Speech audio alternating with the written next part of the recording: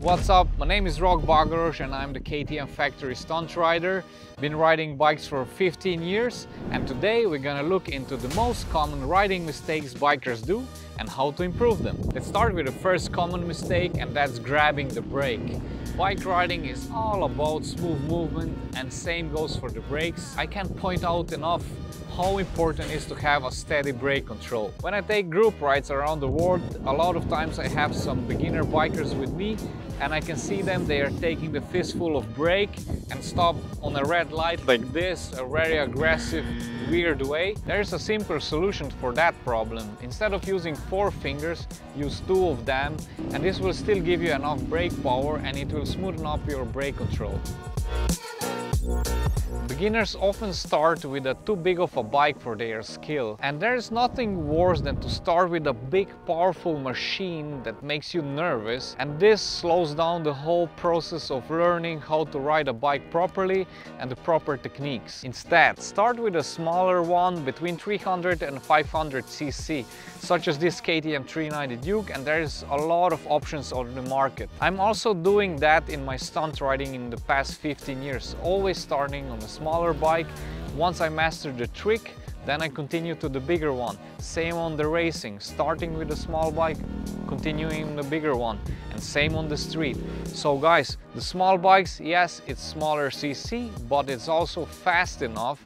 It is light and it's also forgiving, so a small mistake with the clutch or whatever will not result in a crash right away. My friends from Hayes Power Sports like the idea of the video since they are also bikers and they would love to keep us safe on the road, and they said we're gonna support you. So as you can see, I'm using the Hayes Reflex 32 calipers on my Beast. I'm also using them on my stunt bike and on my race bikes. They have a wide variety of brake components such as brake calipers, brake pumps, brake discs, and many more. You can discover on their website or follow them on the Instagram. And now let's continue with the next common mistake and let's see how we can improve it. The next common mistake is not wearing your riding gear. Especially in the hot days, we are too lazy to put on the gear and we just continue our trip through the neighborhood in just flip-flops, shorts and t-shirt, but you can end up in a huge road rash and looking like a mummy.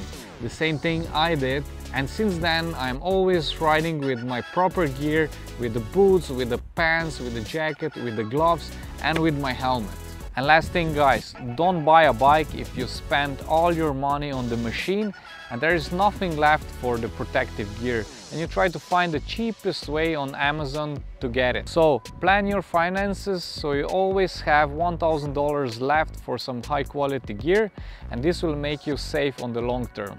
The next mistake we all do, the rookie riders and the experienced riders, we buy a helmet and straight away a dark visor because it looks 10 times better, right? And it also helps us to see better if it's sunny. But what happens if we lose the feeling of the time and the darkness comes? We don't see nothing, right? So we have 2 options. Open up the visor, eat a lot of mosquitoes and clear them out of the eyes, or go to the hardware store and buy these cheap safety glasses, put them on when the darkness comes and you have no problems with the flies in your eyes. We all did this common mistake when we joined a group of riders that we don't know that well. So suddenly they are picking up the speed, going faster and faster, and we want to keep up, right? But in that moment, put your ego on the side and continue your own pace, because what can happen? Suddenly they are going so fast in the corner that it's out of your skill level and you cannot make the corner, and we all know how this can end. So be careful guys, leave them go, they will wait anyway on their next crossing for you so you can catch up and you continue your bike trip together. If you like that video so far, smash the like button and help the algorithm to show the video to your fellow bikers and keep them safe. I have a habit to leave my helmet on the mirror when I park my bike, so the next common mistake is not checking your mirrors when you start a trip from the parking lot. Why? Because when you remove the helmet, sometimes you change the angle of the mirror and you need to fiddle around while you are riding, and we all know that's not really a safe way. So always throw an eye on it before you leave the parking lot.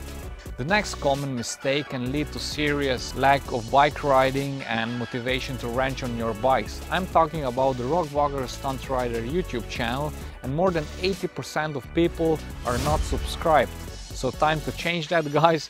Hit the subscribe button and don't miss out on huge giveaways like we are having one right now. Is winning a brand new KTM 125 Duke bike.